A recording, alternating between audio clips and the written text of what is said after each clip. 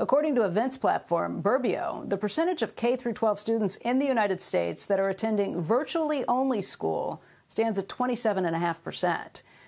A lot of kids that are still doing that, but that is the lowest point since the tracking began. The nonprofit Khan Academy has tried to bridge the gap between in-person and remote learning. Khan Academy's founder and CEO, Sal Khan, joins us right now to talk about the tough lessons that we've learned over the last school year. And Sal, let's just start with what we know and maybe what we don't know about what the impact will be long term on those kids who have missed out on up to a year's worth of school in person. Yeah, we have a few data points on what we know. We've had the latest test scores come out from the fall to measure learning loss, and to some degree they weren't as bad as expected, especially in things like reading and writing. They were kind of roughly as bad as expected in math, where we saw some learning loss. But the big asterisk on that is these were just for the students they were able to assess. There's 10-15% of students who have kind of fallen off the radar since COVID began.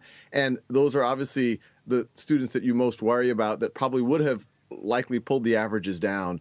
So the data we're seeing has some things to worry about. And then on top of that, we know that there's a good chunk of kids that we've lost. And so as we go back, there's going to be, what I've described as a disaster recovery to make sure that those kids don't fall further off track.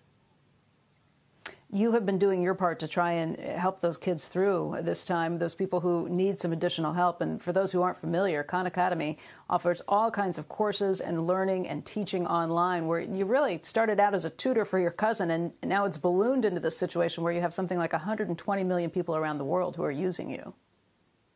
Yeah, back in 2004, I actually used to be more in y'all's world. I used to be an analyst at a hedge fund, and my cousin Nadia, at the time, she was 12, she needed tutoring, and then word spread in my family, free tutoring was going on, and before I knew it, I was tutoring many cousins, and I started making software for them, making videos for them, and before I knew it, many other people's cousins were using Khan Academy now, as you mentioned, over 100 million folks. And, when COVID hit, Khan Academy's usage grew by a factor of 3. We normally see about 30 million learning minutes per day on Khan Academy. That grew to 85, 90 million. We had 12 billion learning minutes last year.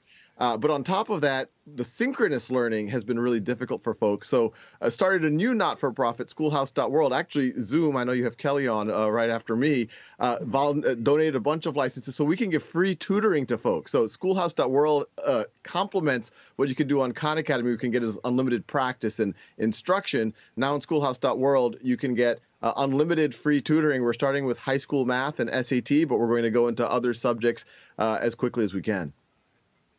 How many people are using Schoolhouse right now? Well, that literally just got started in January. So we have the states of New Hampshire, Rhode Island, and Mississippi who've kind of joined forces to make it a statewide tutoring platform. And so right now we have in the order of about 10,000 students. We could add several 10,000 more literally overnight.